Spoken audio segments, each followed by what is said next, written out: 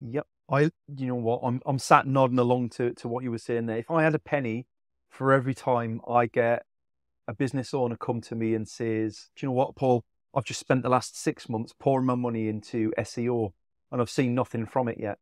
And two things spring to my mind is one, has nobody told you that SEO takes longer than 6 months? And two, how much money have you poured into SEO as a small business owner to try and get some results? And it's not to say that you can't do it as a small business, but you've got to be very savvy. You've got to have the right connection. Pay per click's another one. You know, Paul, what can I get for £300 a month for pay per click?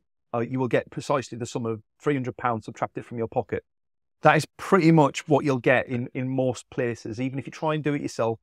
And that's yeah, and that's the good end of the spectrum, isn't it? There are plenty of stories of people spending 10, 20, 30,000 Absolutely. pounds on memberships and programs that promise the earth and just deliver nothing, Yeah. putting people into debt. And the most frustrating thing is in not just in this country, but I'm British, right? So I'm going to talk about Britain. I think we've got an awful lot of great people with an awful lot of fantastic ideas. And actually, as a population average, those ideas are pretty good, and we deserve the chance and the opportunity to see them turn into something. And let's be real, not everybody's idea is going to turn into something, Yeah. but they deserve a chance.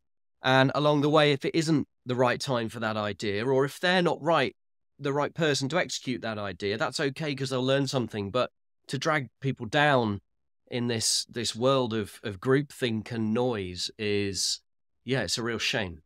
I love it. I love it. We should have met a long time ago, only. I like this.